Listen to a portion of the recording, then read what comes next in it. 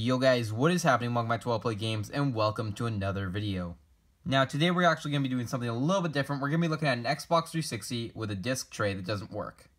Now this is going to be a quick and easy fix that will actually work for this system and the original Xbox. So if either of those systems that you have are broken and the disc tray is not opening, this is the video for you. Now real quick, I'm not using my regular microphone, I'm actually using the microphone on this camera, so it's not going to sound as good as usual, but it's okay, it's just a quick video, so let's jump right into it.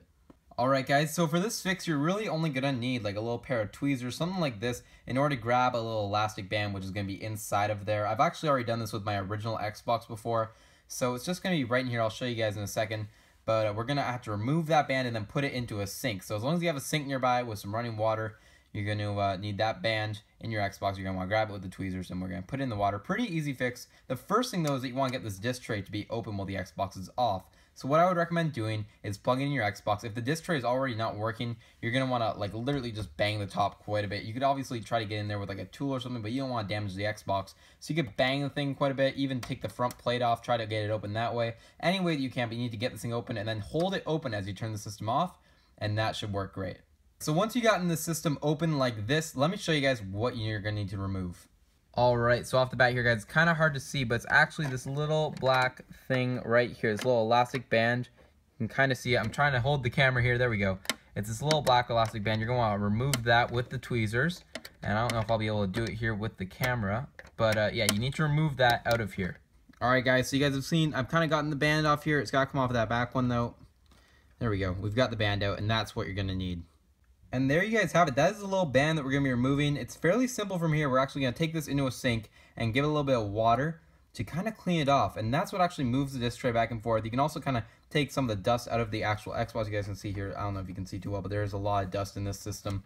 So that is what's getting caught on here, and that's what's not allowing the disc tray to move. Alright guys, so I've made it to a sink here. We're going to actually just turn the water on and take the band. Just run it through the water here, just like so. There we go guys, the band should be nice and clean now. We're just going to dry it off and then we're ready to put it back inside the Xbox. Alright, so now we are back in here. We've got our dry elastic band. This is actually the difficult part. We had to take this band and try to reinstall it in here. It's a little more difficult, but I've done it before. Let's see if I can actually get it again today. Alright, just to point out, there's a little bit of a circle here, which you guys can't really see. You see I'm spinning it though? That piece right there is what the elastic has to attach on. Then that little silver piece right at the top of my finger there, that is the other piece that the elastic has to attach to. Oh, you know what, my bad guys, there's actually a black piece right behind the silver piece there, but it's basically in that area. It's literally right behind there. You just got to attach one end to the elastic there, and then there's a little track that it'll fit in right along this wheel. Alright guys, well I said something interesting happened to me. I just had this disc tray close on me, so now I gotta figure out how to get this thing off, open this thing back up without the elastic in it. This should be interesting. Alright guys, so the front panel of this Xbox has been removed, so let us just open this thing back up. That was a fail. Yeah, you guys can see though the gears there. You guys can also see my iPhone, but the gears back there are what's actually moving the little band that we've removed, and that's what's actually making this thing open and close.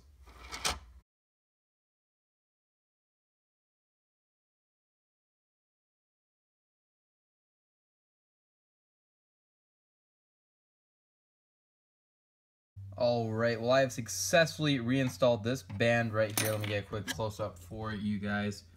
Right in there. I know it's kind of hard to see, but you guys can see that the band is in there. It has been cleaned, and now it is working. So the next thing that you gotta do, and the last thing, is to plug it in and make sure that your disc tray does open and close.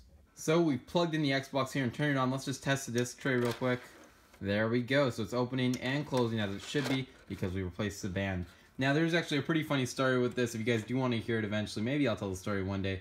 But we did get it fixed ultimately. The band ended up falling in the system. I had to do a whole bunch of stuff. Took the entire thing apart, but don't worry about that. We got the band installed, and that's what you guys should do. Just be careful. Don't drop your band back there. If you guys did enjoy the video, don't forget to go below, leave a like, comment, and subscribe. I will see you guys all in the next video.